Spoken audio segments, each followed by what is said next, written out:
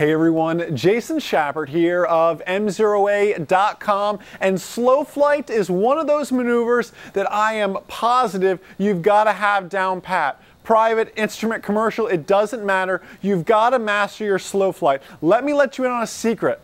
If you're struggling with your landings, maybe your slow flight really isn't up to par. Today I'm going to show you slow flight in the clean configuration, meaning without flaps. Tomorrow we're going to release that video of slow flight in the dirty configuration, meaning we're going to use flaps. So let's go ahead and I'm going to show you guys some slow flight in the clean configuration. Alright guys, we're up in the cockpit. Slow flight, clean configuration, meaning no flaps. So we're just about level here at 3,000 feet. Let me fix that here. Let me get us on a, let's do a due south heading, make our life a little bit easier. Clearing turns are already complete, but you know, I'm a big fan of just looking sometimes, making sure everything looks good. And it sure does. All of that is set.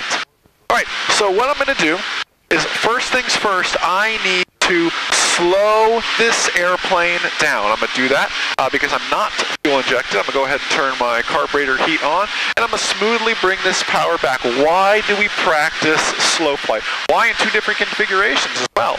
Well, you guys know from my Secret to Perfect Landings book that right before touchdown, you're basically in a modified version of slow flight, right? So what we're going to do is I'm just bringing power back, and I'm pitching for airspeed, and I'm pounding for altitude. I don't want to just yank it on back because I'm going to end up climbing. I'm going to take some of that inertia and turn that into a climb. I don't want to do that. But I'm just going to bring this yoke back. I'm watching my vertical speed indicator. If I'm showing a little bit of a descent, I'm adding some power. I'm powering for my altitude. I'm pitching for my airspeed. I'm getting to at the end of my green arc. Why the green arc? Well, because it's slow flight in the clean configuration. And you guys know how I love trim. I'm using some trim here in this case as well. Trimming that on back. Hear that stall warning horn? And I'm trimming us back here, holding 3,000 feet, holding south. Guys, I want you to get to the point where you can just about let go of this thing. And it's going to hold itself there. Okay? That is where I want you guys to be.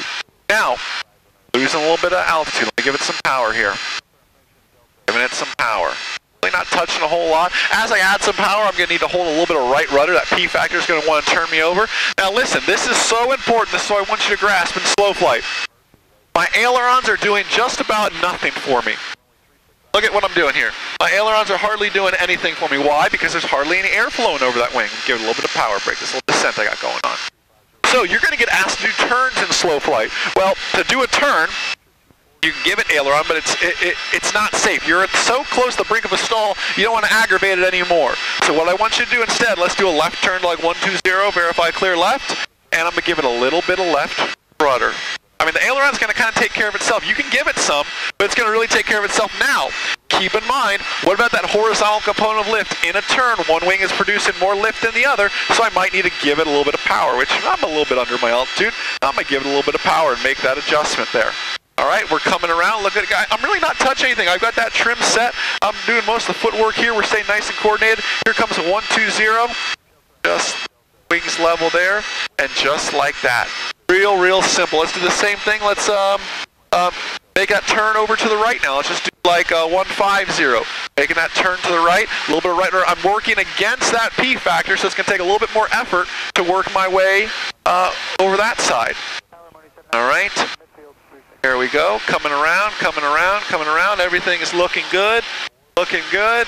And just about 150 and rolling out. Recovery is super important, guys. You're still being graded on that recovery. So what I need you to do on that recovery is real simple. RP comes in if it's not in already. Smoothly apply that full power. Remember how much trim you've got in there. So you're going to have to take that trim out. You have to really push that nose down. You're still being graded. Get that nose to level. Build up that airspeed.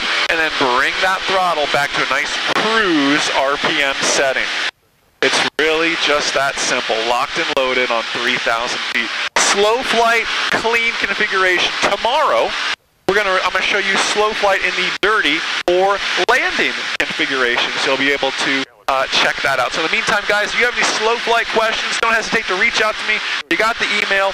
You can leave me a comment down below this video. I want to hear from you guys and how MzeroA.com is helping you in your flying, and maybe some video requests you have. So guys, enjoy the rest of your day, and most importantly, remember that a good pilot is always learning. Have a great day, guys. See ya. Hey there, if you think this video was good, you're going to love the over 400 other videos inside our exclusive members-only online ground school. Ground School Academy members enjoy weekly live webinars, mock check rides, and customized written test prep. Ground School Academy members not only have access to the #1 rated online ground school, but also the best guarantee in the industry. Pass your check ride or we'll pay for it. Visit groundschoolacademy.com to learn more and become an online ground school member today.